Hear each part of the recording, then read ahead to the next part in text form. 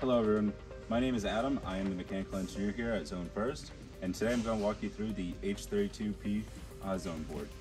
The H32P is this two-stage heat, gas electric or heat pump panel. It can be used with any thermostat as long as it has the normal thermostat wires, such as Y, G, R, C, W, or O/B. The H32P is compatible with Zone First Zone Plenum Sensor ZPS and the Outdoor Air Sensor OAS. This zone panel has the following terminals that can be used for gas electric or heat pump applications: Y1, G, O, W1/B, R, W2/E, and Y2.